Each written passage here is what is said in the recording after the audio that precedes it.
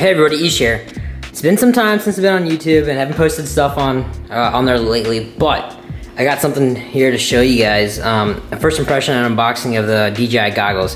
Of course, there's tons of videos out there, I know, but hey, you know, another one on the internet, why not? Obviously, we're gonna be using it and testing it out with the Mavic that we have here. This is the one that was for $6.99, I believe. There's a YouTube video you can click on that talks about how I got that for so cheap off of Adorama. So yeah, let's go and take a look and see what this DJI Goggles has to offer and what it looks like. All right, let's take a look at this. Sorry. So I'm going to take my hands off the camera so that we can open it up because it's a little harder. So this slides right off, DJI Goggles. There we go. Oh, this is automatically opened up. It's not sealed, it looks like. Huh.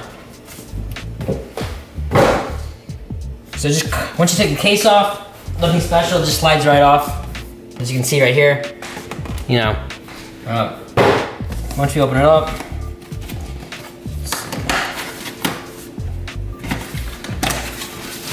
if you guys can catch this.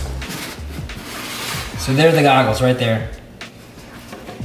Ah, this is nice. A little plastically. You hear that? Over the lenses. Interesting. So let me put this down. I'm gonna grab the camera real quick. Let's take a look. All right. So inside we got the goggles that were sitting on top here, and then it looks like the headband sits up here. So the headband, from my understanding, has a battery housed right back here, and also the antennas, which would make sense because when you look in this port up here, I don't know if I can get this camera to focus. Hold on, let's see. Come on. You can see metallic little connector pieces up there. It's hard to see. It's better to see with this thing. But you can see that there's an antenna connector right up here. And I think that's where they're getting the connection. So it looks like the antennas are connected, are located somewhere in the headband. Obviously, you can go to DJI's website and find out more about it. Hey, look, I just noticed there's an LED indicator here. So I'm guessing this is where the battery car is. It has to be. Fully adjustable, it looks like. Not bad, pretty sturdy. Let's see. Hold up. So you're paying $550 for this, and listen to this thing.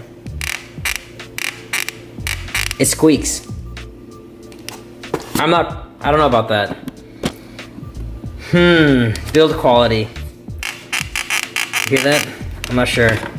Well, we'll address that and look at that more in depth here in the next video, but in the meantime, this is, like I said, just a regular unboxing. All right, you got your wall charger right here, your gel packet, and then your manual, and I'm guessing this has all the wires and whatnot in it. I think it comes with like an HDMI wire and a charger. Yeah, it looks like that too. But that's it. That's pretty much what it looks like.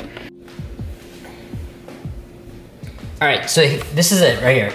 So it looks like these pieces right here just literally snap into place. There's only one way to do it. It won't let you do it that way. So it just goes in, slides in. Should click in. There, it clicks in right there. It looks like it just comes right down like that. So let's go ahead and power it on, and hopefully I can show you guys what it looks like here. Sorry, it's gonna get kind of sketchy here. But I want you guys to see once it's powered on. Let's see. We'll get this focus real quick, and then we'll power it on here. There you go. So this is from one lens. Oh, that is sweet. That is cool. I like that. I have to go through the setup. So I'll go through the setup off camera, get all the stuff set up, and see how it looks. I'm excited to use it. My only gripe about it is this squeaky part right here. I'm not sure if I like that much.